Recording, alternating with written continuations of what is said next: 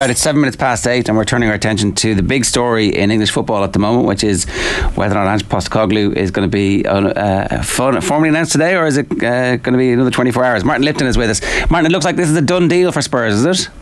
Well, it seems that way, yeah. I mean, there's lots of negotiations. The deal appears to be done between Tottenham and Postecoglou. Suggestions last night that Celtic have signed it off as well, so the last issue, I guess, is over which members of his coaching backroom team he can take with him. But it looks like there's going to be an announcement either today or tomorrow. But what is apparent and evident is that Postecoglou is the new manager of Spurs. Well, only 72 days, wonderful. Yeah, if they'd signed him immediately and waited until the end of the season for it to all go through, it would have looked like they knew what they were doing. However, notwithstanding that, right, there is a possibility they've got a really, really good manager here. Look, I think he's proven in Australia, in Japan, and now in Scotland that he knows what it takes to win. He's done a very good job. Winning titles in all those countries. Did a good job with Australia, and Spurs need a reset. That's absolutely certain. They've had drift and dither for far too long. It needs a project manager in the mould of Pochettino. The issue, of course, is we'll find out whether Postecoglou is in that mould. But when I talk to the Scottish reporters who cover Celtic regularly, they're very effusive about him and complimentary, and say that he's really made a massive difference. And Tottenham needs someone who can make a massive difference. I think generally speaking, Martin, the reaction from Spurs fans has been a positive one to this news. But are there any reservations? I guess the lack of experience for Ange or success in European football maybe is one thing. I know Spurs won't be in European club football next season, but is that one concern maybe? I think it's fear of the unknown more than anything else. I mean, some of them wanted a big name, even though big names clearly haven't worked particularly well for the last 2 or 3 seasons. Others, think that the person that they themselves want should get the job come what may. It's not like that. Look, it's pretty clear that Arne Slot was the first real first choice, as it were. Once they settled on a target, he looked like he was going to come, and that didn't happen. So now it looks as though, for some people, they're getting somebody down the list. But they weren't that keen on Pochettino originally. In fact, they wanted Van Gaal at the club, and it was only when he turned them down that they ended up with Pochettino, who, without question, was the best Tottenham manager of the entire Premier League era, which is now 30 years. The style of play that Ange Postecoglou adapts as well, that'll be really fascinating. Presumably he just carbon copies one to the other, but it would suit a lot of these Spurs players, and the talk of Kyogo Furuhashi potentially joining Ange at Spurs as well is an exciting one. Well, to use the phrase of a poet who wasn't particularly complimentary of Ireland, but the same arts that did gain a power must it maintain. This is how he got the job, by playing in a certain way. It would be foolish for him to go, try to reverse course if that's what he's good at. And also, there is not a single Tottenham fan who would not welcome and embrace a team that actually tries to score in the first 20 minutes. That'd be quite a novel concept. There was front foot football is really important, I think, to Tottenham fans. We haven't seen it. They haven't seen it for too long. Now, Postecoglou will bring front foot football. It may not necessarily be immediately successful. Remember, there was talk of Pochettino being ditched after 5 weeks because he lost a couple of games. Nothing is that easy. But I do think that by embracing an attacking philosophy, by trying to get players to play in the right direction rather than backwards and sideways, it won't be long before the fans really take to that. Obviously, people have been thinking about what Harry Kane would look like in this scenario, and if they play 3 up front, that could be brilliant for him. If he is intent on breaking those records, and because the conversation has switched from Bayern Munich want him, he's not that interested. Manchester United want him, that could be difficult to get the deal done with Levy. Real Madrid want him, harder to turn down. But now it's also, he's only got a year left. Sit out for the year and take the money yourself. Well, that's what I think will happen. And he may then sign a new deal and stay at Spurs. Let's find out. Or he may decide to go. There isn't a single Tottenham fan who would begrudge Harry Kane's decision, whatever that decision is. Let's put it in those terms straight away. the question of will Harry Kane flourish in a Postecoglou system? Harry Kane will flourish in any system because he's that good. He just scores goals. He scored 30 goals this season in the worst Spurs team of the last 10 years. That's how good he is. They were terrible. And yet, in any other season, he'd have been top scorer in the entire Premier League. You know, this was a freak season where Haaland would score 36. But Kane's performances, well, I would argue, outshone those of Haaland because he was playing with a load of rubbish. And that's why he is thinking of considering his future, because he's given an entire career to Tottenham, and far too often Tottenham have let him down. I think that it could be the perfect time then for Postecoglou in a way to come in, still have Harry Kane, still have Heung-min Son, be able to play Richarlison. Maybe they sign somebody else and the attacking trio isn't just the obvious attacking trio who are at the club at the moment. But it is possible that they all have great seasons playing front foot football in front of a stadium that is on fire because, as you say, they've been starved of this for so long, and that actually that's the type of thing that inspires Kane to stay and spend the rest of it. So I guess what I'm saying is the full range of outcomes, as you've outlined, are now back on the table when it felt like actually this relationship was naturally coming to an end. Yeah, I mean, look, I might be entirely wrong here, and tomorrow actually I want to leave and go and play for Rochdale, but I think in his heart of hearts, Harry Kane would love to spend his entire career at Tottenham as long as he could win some trophies. He wants to win a trophy. He wants to be the all-time Premier League top scorer, as he's already the all-time England top scorer.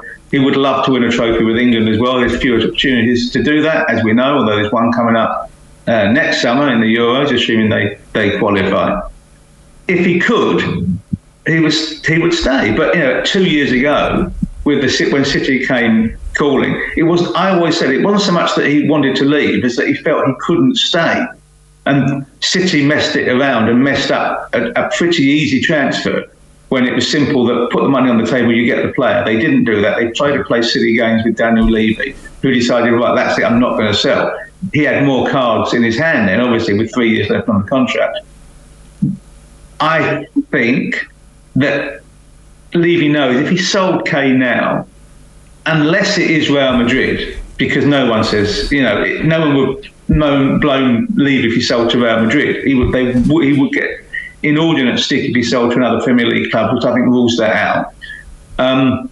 So it is a dilemma for Tottenham, but also at the same time, they've got the best English striker potentially of all time. I'm not saying he is, because that's a matter of conjecture and opinion, but I would argue he's certainly in the conversation of the greatest English strikers of all time.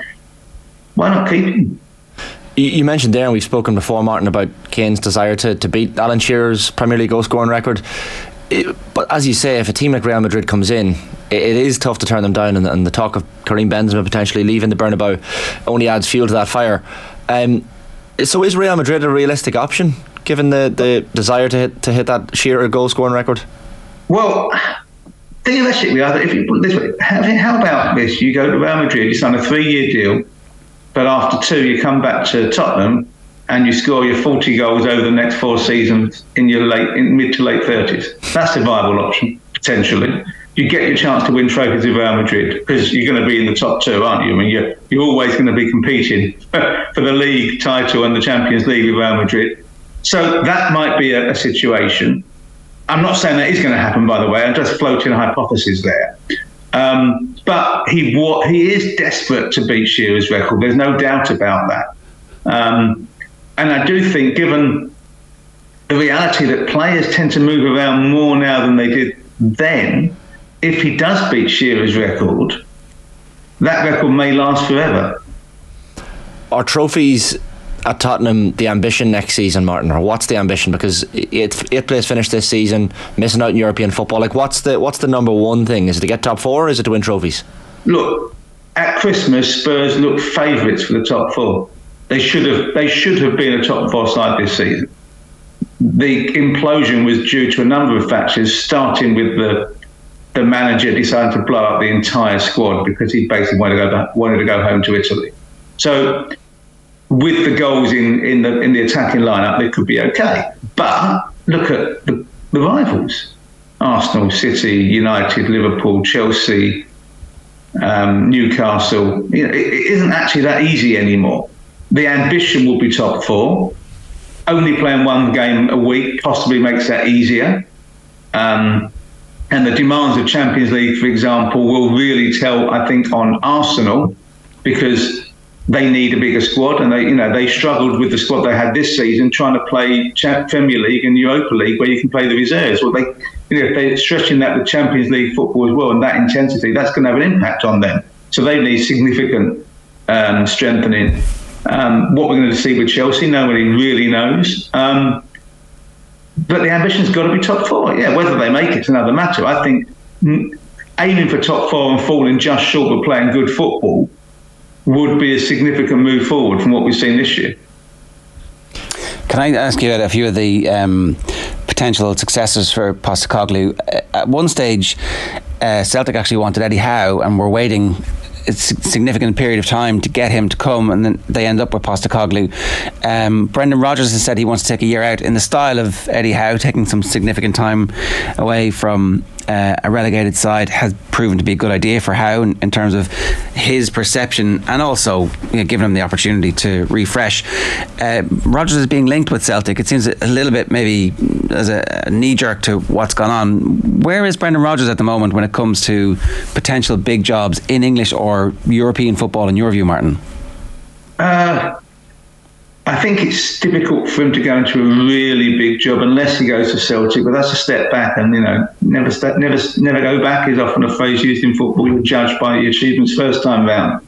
And whilst Brendan was undoubtedly successful at Celtic, you have to remember that this was in a time when Rangers were coming back from their enforced demotion to the pits of despair in League 3, and they weren't the same force they are now.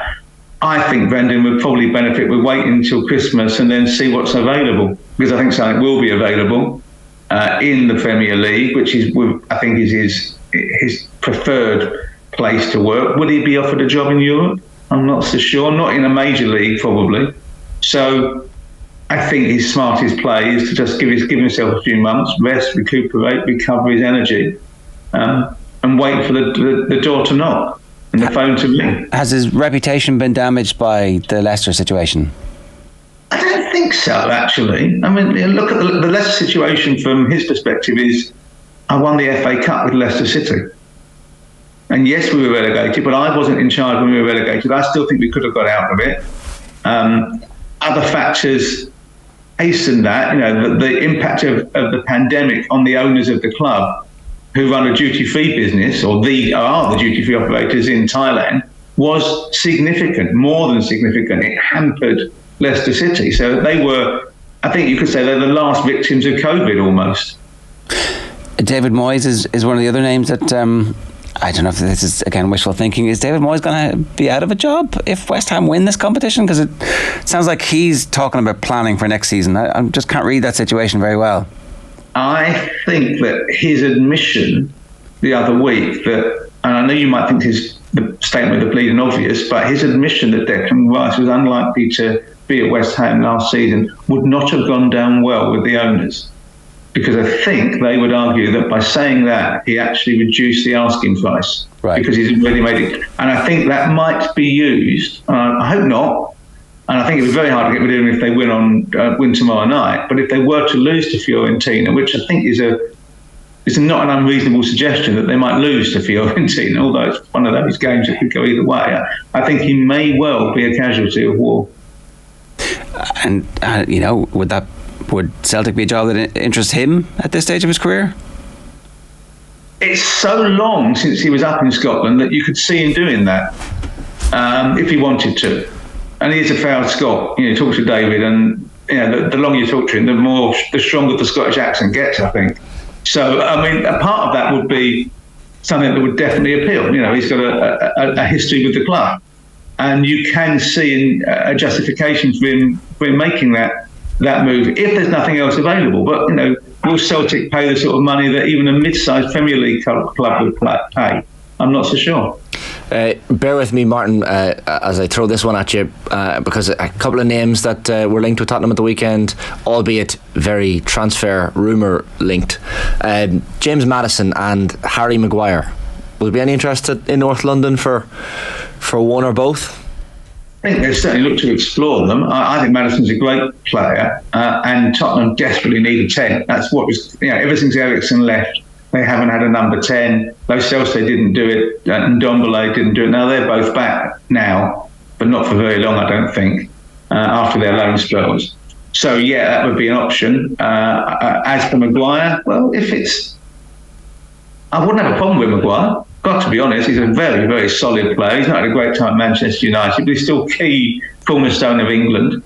You know exactly what you're going to get from him. And if he's a sort of, a change of manager, a change of environment, a change of everything around him, maybe really good and make him go back to be the player he was at Leicester. He will never be the quickest player on the pitch, but he knows his position, and there's a different level of expectation at Tottenham to United. Spurs fans would really embrace a centre-half with his physicality and his determination to win the ball. I mean, I think that's what's been lacking, actually. The one they've got who does that is Romero, but sometimes I wonder if there's anything between his ears, because he doesn't think about where he's making silly tackles. Now, every defender does make a kamikaze tackle occasionally, and that's part of the nature of the beast. But I think Maguire makes him in smarter places, and he doesn't make as many reckless challenges as Romero does. Do we expect a significant transfer kitty this summer for Spurs? I think there has to be. More important, they have to get rid. They create the kitty by selling players. But remember, Tottenham have a huge income stream that other clubs don't have. So this season just gone, they'd have grossed, I think, in excess of £500 million in all forms of income, which includes gate money of 5 to 6 million every home game. They can afford to spend. They still have the lowest wages to revenue ratio of the entire Premier League. So they have the ability to spend, but they wouldn't need to get rid of Sanchez and probably one of the midfielders. I think I wouldn't be shocked if Højbjerg went, because I think Bissouma and Bentancur can be the first choice duo or two in that midfield area. I think that Tanganga goes, Perisic goes, Moore's already gone. There's a few to get rid of. David Raya has been permanently linked basically since maybe 5-6 weeks into the season as the natural successor to Hugo Lloris. There's been a lot of smoke around this. Is it going to happen? Are they pulling the trigger on that, or does everything get suspended until Postecoglou comes in and goes, that's fine, he fits? I think to a degree that the manager's final choice, but clearly there's been ongoing conversations. Raya wants to go to Tottenham. Brentford have already bought his successor from Freiburg. The asking price at the moment is 40. It's haggle time. That's been an interesting conversation. When Matthew Benham and Daniel Levy in the same room arguing over a few bob. Crikey, I think actually having money on Benham. But there we go. But I think it's likely that a deal will be done. Lloris is clearly going to go, and he's been a great servant. He's done 11 years at Tottenham. It's time to move on. So that's good. Let's not be critical. Lloris's performances over the bulk of his time at Tottenham have been of the highest standard. He's a major reason that Pochettino's team was so successful, or so close to being successful, to be more accurate. But Raya looks like the real deal, and Spurs seem to be, from everything I'm hearing, front runners for that. So I would be surprised if he isn't at Tottenham next season, which obviously is the kiss of death, and he'll end up playing for somebody else. But it looks that way.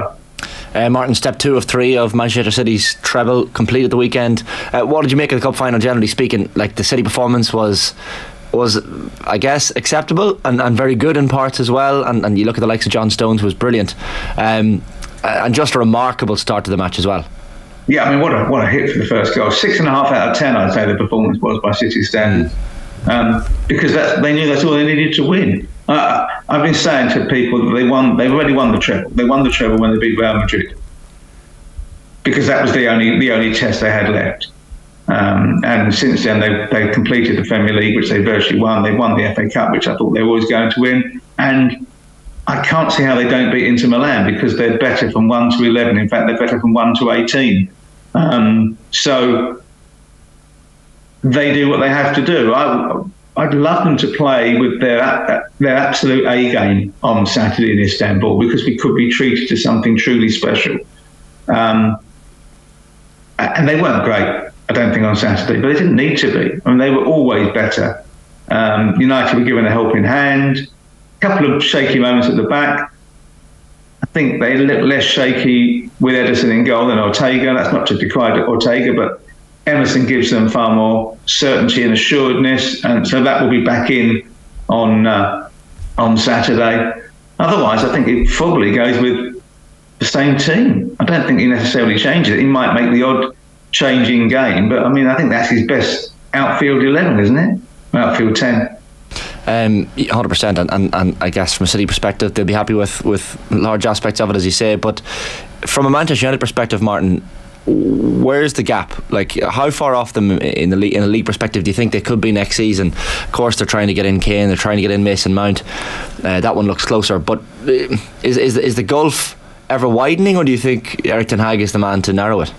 I think it has narrowed, but I think it's a cavernous gap that you can only close incrementally rather than in one jump, unless City go backwards, which isn't likely in the short term.